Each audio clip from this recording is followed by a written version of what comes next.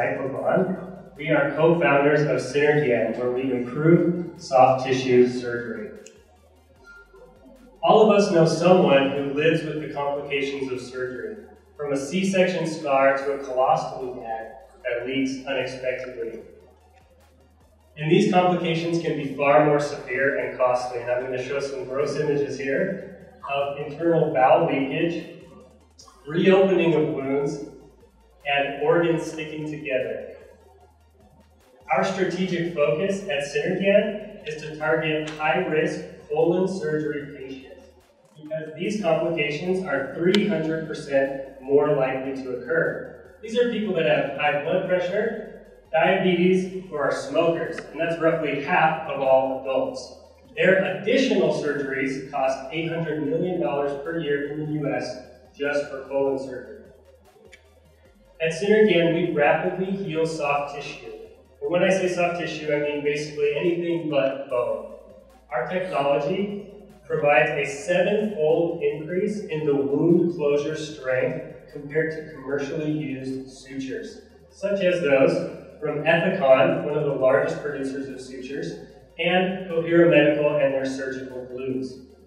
We're currently beginning small animal studies to look at the healing over time, but imagine with me how much faster and cleaner a wound can heal if it starts the process 7 times stronger.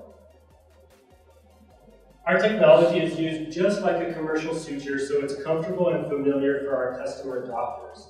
The wound is stitched closed, and then a laser provides a small amount of heat and tissue integration. This is basically a molecular Chinese finger trap, if you will. And this is patent-pending technology, and the National Institutes of Health has awarded our corresponding lab at ASU $1.6 million to study fundamental research in this area. We'll be licensing these patents from ASU and have a number of key scientific publications as well. There's a large market opportunity in a $170 billion industry. And our team is highly qualified to bring this technology to the market. Sai Pavan, as mentioned, is a freshly minted PhD, and he is responsible for business operations.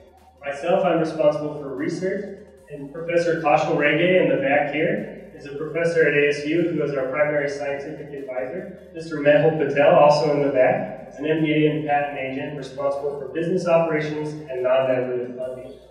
We've collaborated with this poorly logo here of Midwestern University veterinarians, as well as colorectal surgeons at Mayo Clinic at ASU, and we will continue to collaborate with them. We've progressed towards launch in a number of ways, including forming this highly competitive and diversified team. We've also registered the company, obtained preclinical data, as I mentioned, 7-fold stronger, and we're beginning animal trials. We've submitted applications for 2-year academic funding of Sai for the company, and we've also engaged with several leading medical doctors and professionals, both in the Valley and around the nation, including Johnson & Johnson Innovation. Our go-to-market strategy is to complete small animal studies and then complete large animal studies in the middle of next year, following which we will undergo 2 years of human clinical trials with the FDA and then enter the market at the end of 2019 or 2020 beginning. Boston Scientific and Covidien have expressed interest in our company, and they represent our first customers as we enter the market. We will use the ACVC funds that we win here today with your gracious